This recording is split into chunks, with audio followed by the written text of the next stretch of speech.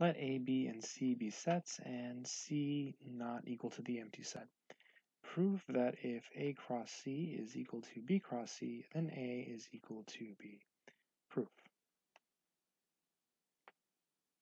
So this is an if-then statement. So we start by assuming that this piece here is true, and then we have to show that this piece here is true.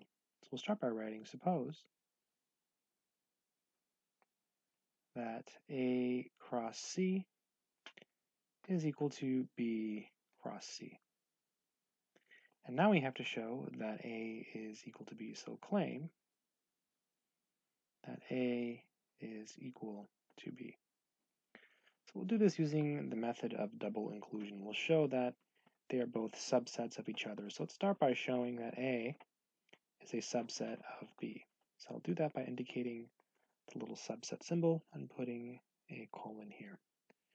So we're going to show A is a subset of B. So we'll start by taking an element in capital A. So take any little a in capital A. And now we somehow have to show it's in B. So in order to do that, I suppose we have to use our hypothesis. So we need an element in A cross C. This is where the non-emptiness of C comes into play. Since C is non-empty, there exists, the symbol for exist, little c in capital C. So then this means that the element little a comma little c is an element in A cross C, which is equal to B cross C.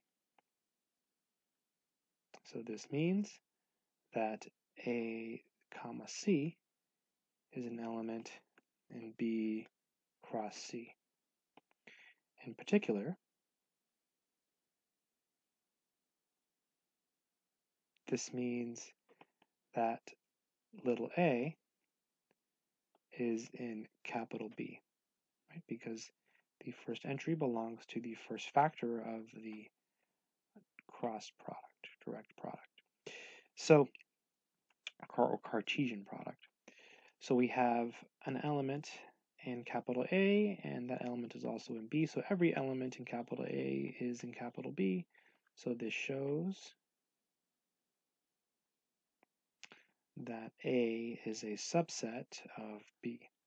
Let's go the other way. Let's prove the other direction. So I'll use this here to indicate that we're showing the other direction. We're going to show that B is a subset of A. It's going to be the same argument. So take any little b in capital B.